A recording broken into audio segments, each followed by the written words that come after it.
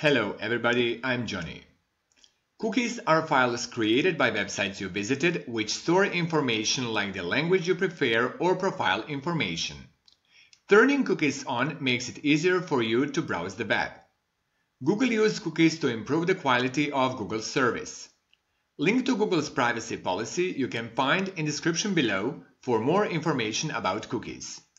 If you are trying to use your Google account and see a message saying your browser's cookie functionality is turned off, it's likely your browser's cookies are disabled. So you will need to turn cookies on to use your Google account. In this video, I'm going to show you how to enable or disable cookies in Google Chrome. If you are using other browsers, check out your browser's help resources for more information. To enable or disable cookies in Google Chrome, navigate to top right corner, click three dots icon and click Settings. Scroll down and click Show Advanced Settings and then select Content Settings. If Allow Local Data to be set is already marked, it means your cookies are enabled.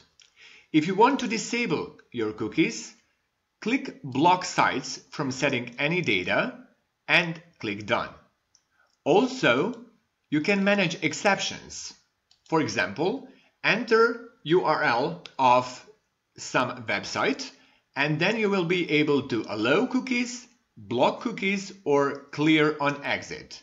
Once you are finished, click Done and then again click Done. That's all. Feel free to leave me a feedback in the comments below, and if you want to see more videos related to Google products, please subscribe to my channel and stay connected. Peace out.